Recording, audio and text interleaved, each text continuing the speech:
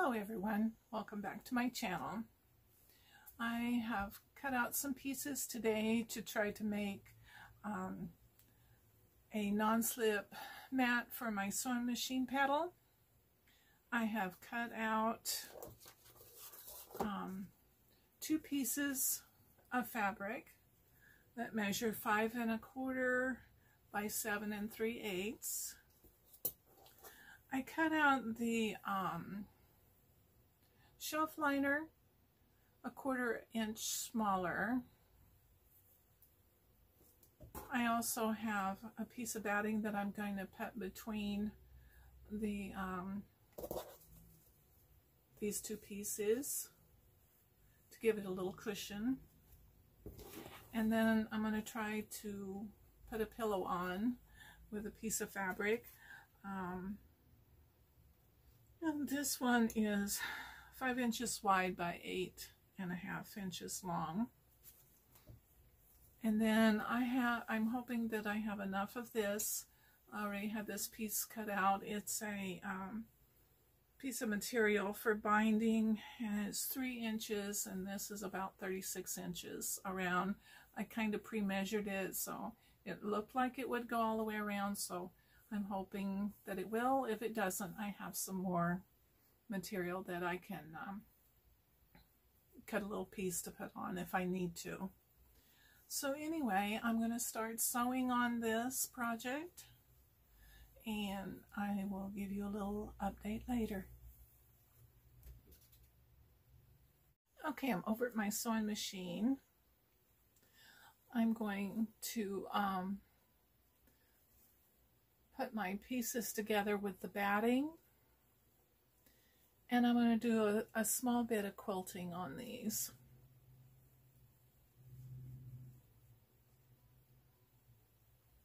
I'm not going to quilt it heavily. I just want it to kind of hold together a little bit.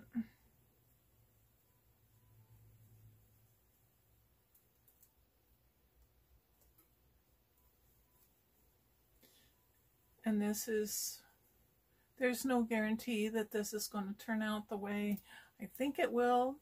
I'm hoping it will turn out the way that I want it to.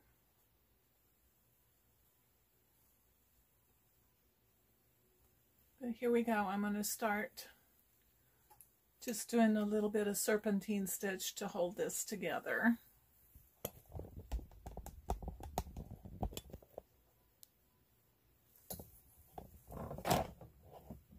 Try to move you over a little bit closer.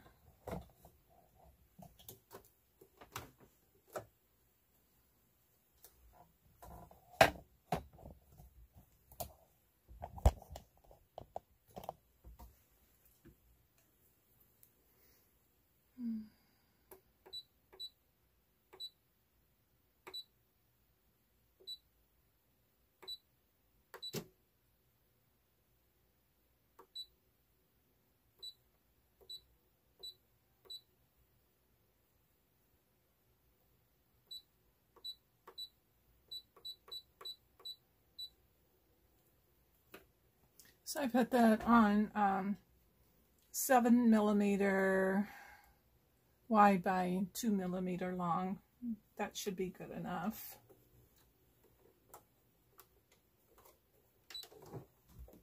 And I'm not going to measure or anything. I'm just going to make a few rows.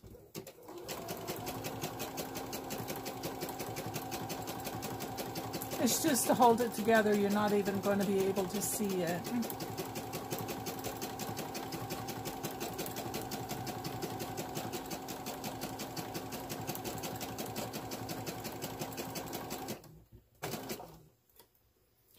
I'll be back when I get this finished. Okay, I have my piece quilted, what I was planning on doing. I just ran the serpentine stitches the long way. I did 3 rows, then I turned it, and then I did 3 rows this way. So now I'm going to attach my non-skid surface. So what I'm doing now is I am zigzagging around the edge to try to hold the gripper material onto my little piece of fabric that I quilted together. It's kind of a slow process. I put a piece of just paper underneath to help it go through the feed dogs. I'm using a zigzag stitch.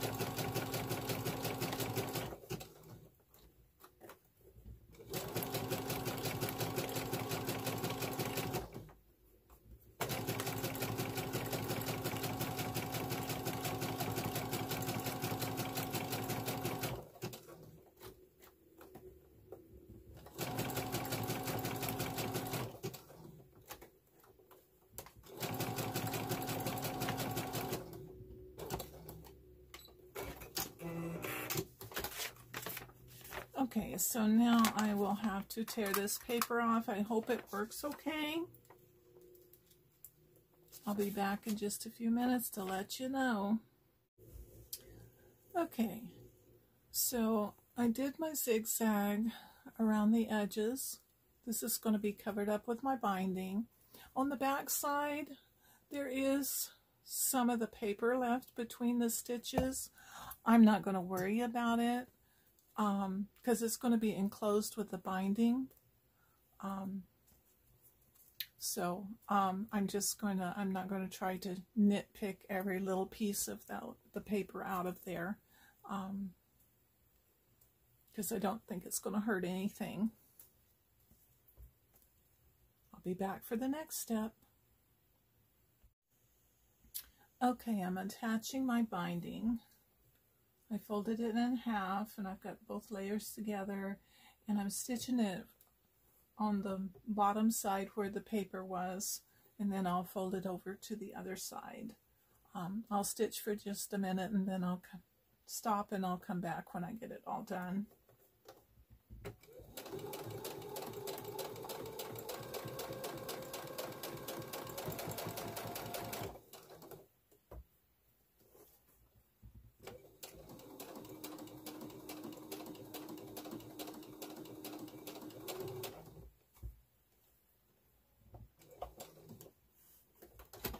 Come down and then a little bit more. I'm going to go off the edge at the corner.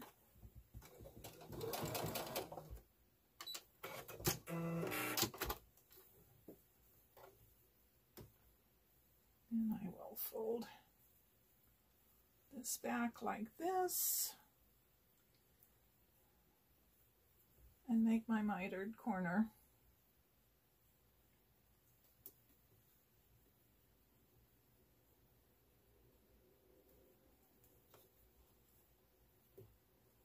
Okay, I've got my corner started here.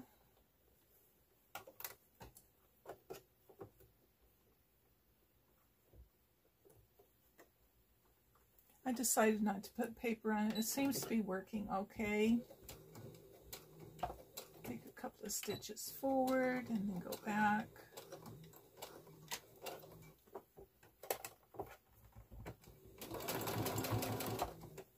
Okay, when I finish putting this on, I will be back.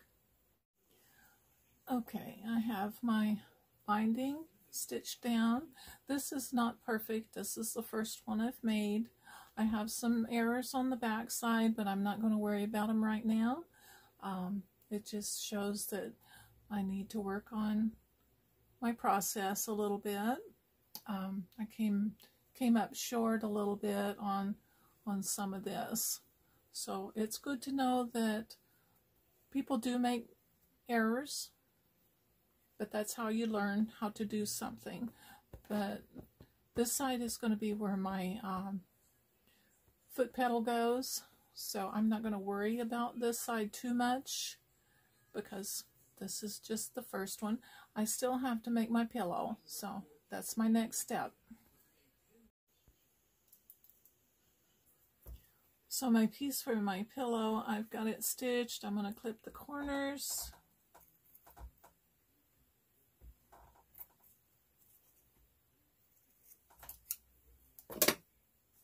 Then I need to turn it.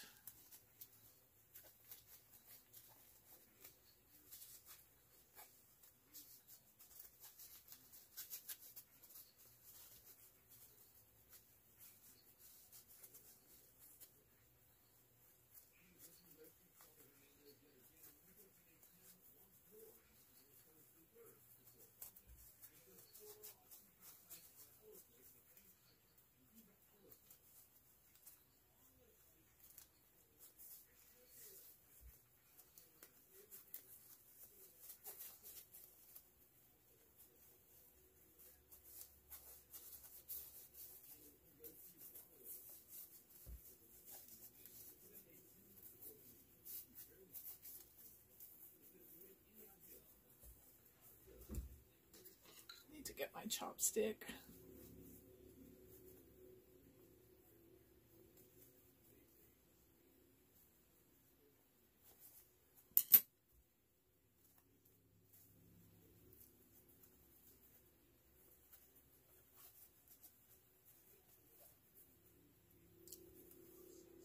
So I'm going to press it, and I'm going to turn this end under about 1/4 of an inch. After I get it stuffed, but I'm going to measure it and see how much is going to overlap. It's probably not going to be too much, maybe 1/2 inch.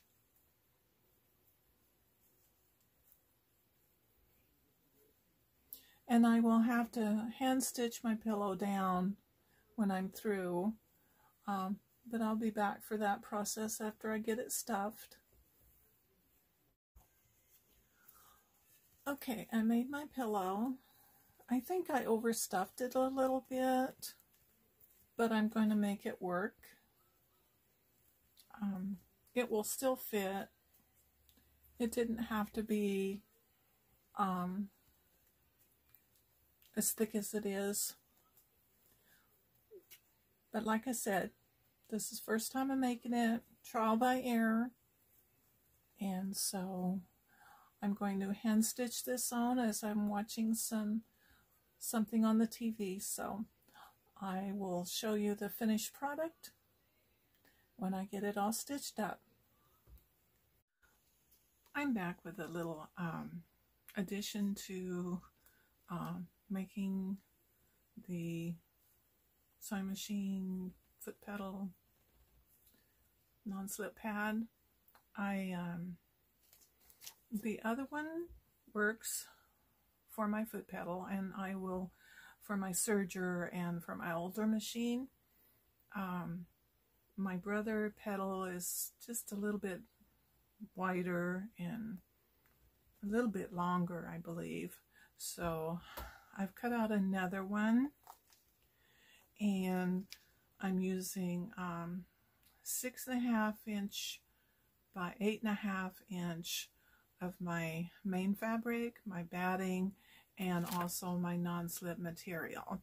I have the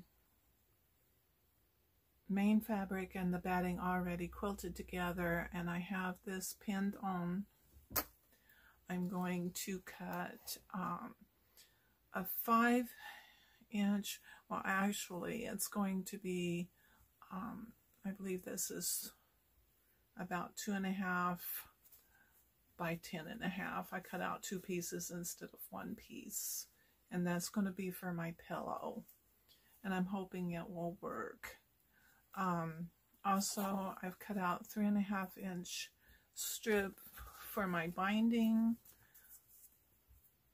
it's extra long, so I will just be able to cut it off when I get around the edge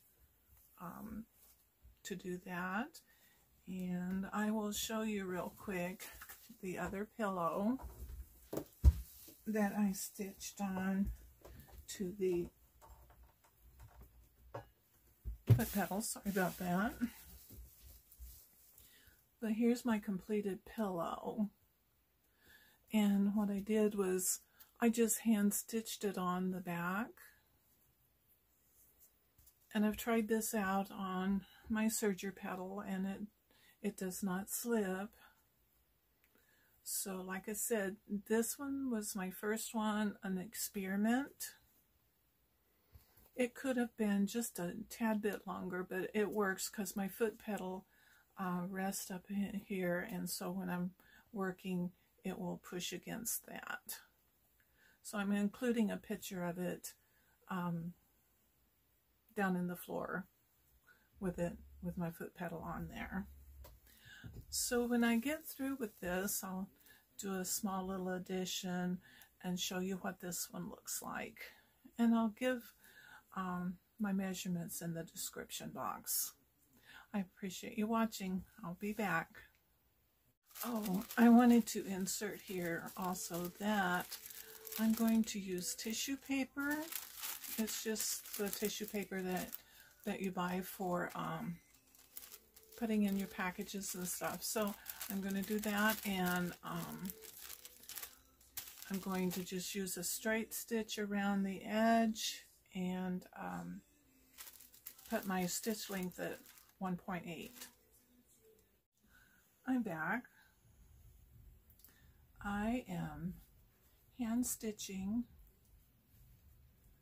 my little pillow to my last sewing machine foot pedal mat.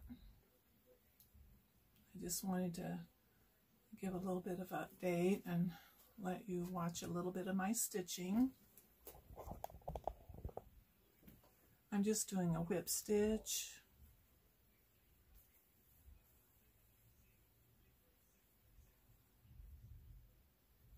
Secure my end a little bit.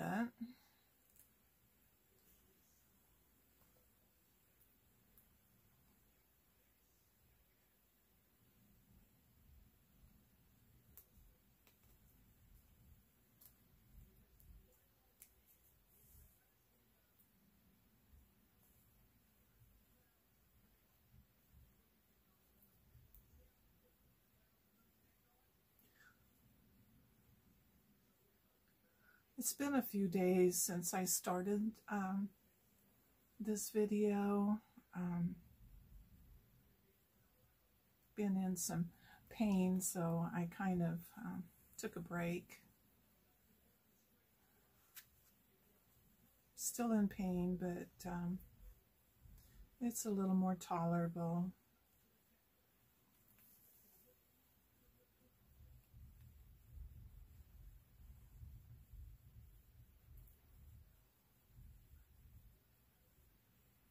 Trying to hand sew with all of these prickly feelings from the chemoneuropathy is a little bit on the challenging side, but I'm getting it done.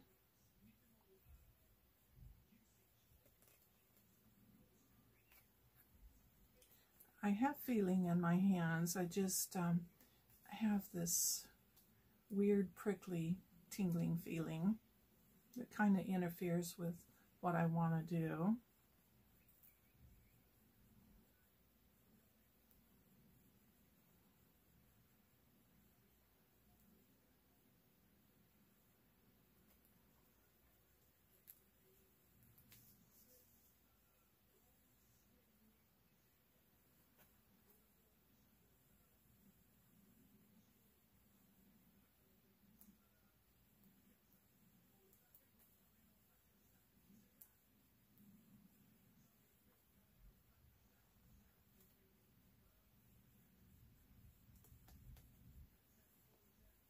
My hand stitching isn't the greatest. I used to always hand stitch hems into any garment that I made. Of course, when I made the kids' garments, it didn't take that long, but if I made a dress or something for myself, that does take some time. And I used to love to do that. I always used a slip stitch so that the stitches were almost hidden.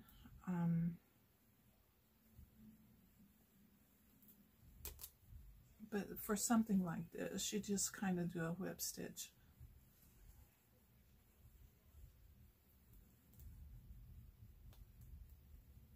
And that's, I take the needle and I go in on my trim here around the edge and then back up to my pillow, pull it and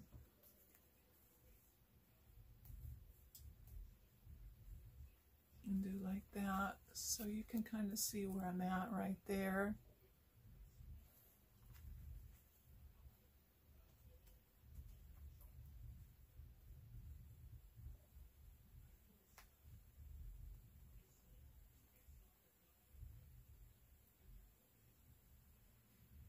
Okay, I'm going to finish my hand stitching on the pillow part of my sewing machine mat, my foot pedal mat, and then when I'm finished I will either show a little picture of it or just give a little quick detail on here. Okay, my sewing mat is all finished.